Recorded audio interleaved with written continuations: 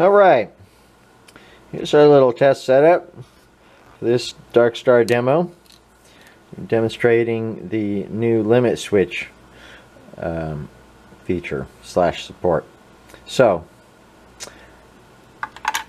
here we've got some limit switches. I've got these first two wired in series here, jumpered together with this red wire. You see this one pair of wire goes into my M1 limit switch here. I've got the other and so let's see, I don't know if you can see the labels on here. So this is normally open. Alright, great fun. I started to do this demo and I discovered that these switches are basically labeled backwards, which meant that my documentation was wrong because I based it off of how things behaved on these. So these are labeled normally closed and normally open based on when a magnet is present, because for security installation, like a door or window switch, that's how it would normally be. But that's not, that's what I call the actuated position of the switch, and this would be the normal position of the switch. And in this position, it's a bit different. This is normally open and this is normally closed. So anyway, now we have our normally closed switches wired in series, our normally open switches wired in parallel. And here we have our dark blue application. We go down and look in the limits, and yes, the normally open one will be inverted, normally closed not.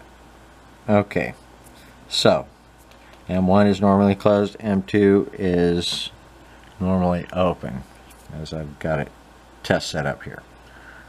So now that I've got that set properly, let's run a motor.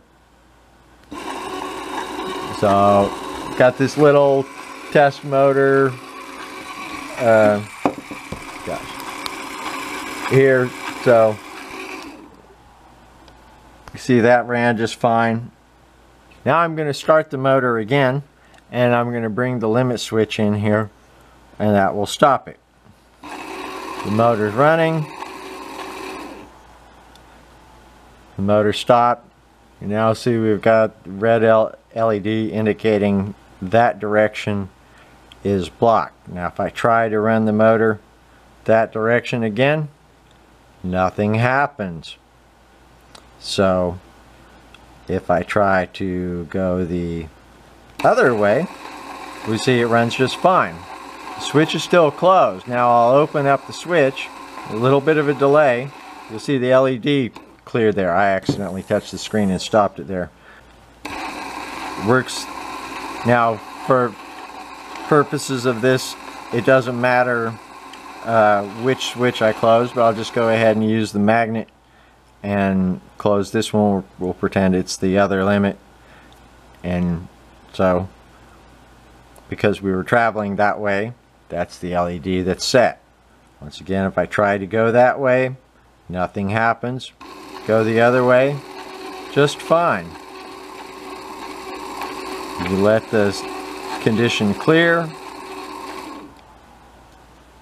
Now once again, we've got a limit condition. I can't go that way, but we can go the other way. So that's with the normally closed switches. Now let's move to the other set of limit switches here, and these are our normally open switches, and using the inverted logic, these are wired in parallel. It'll work just the same.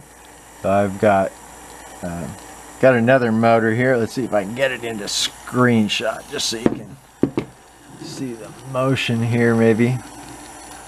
Okay, so there we've got the, you can see the shaft. So, motor running, bring the magnet up, we got a limit, red LED, we're stopped. Run the other way,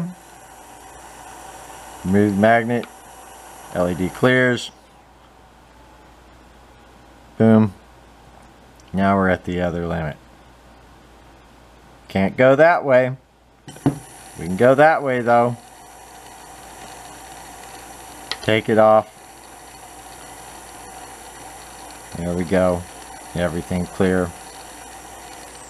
Just as you'd expect. So, really simple. Nothing fancy. But it's just what you need if you don't have built-in limit switches.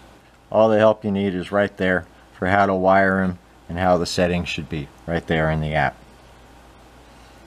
So that's the new limit switch feature and the new dark blue remote control app for the DarkStar 2.1 controller.